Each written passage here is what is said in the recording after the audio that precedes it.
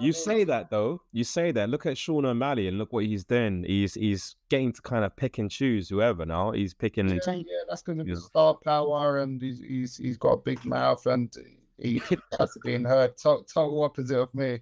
You get me? Hey, you're a star, man. Don't even play it. Yeah, Don't. I've never like been out there like, you know That's what I mean? true. Like fucking Yeah, you making just put people to sleep, isn't it? Like, videos and coloring my hair purple and shit. Like, get me?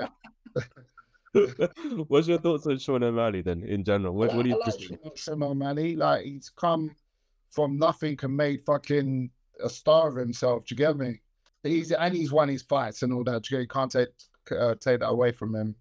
Sean O'Malley, man, he's a great fighter. Do you get? Do you know what? I like Sean O'Malley as a fighter, sort of thing.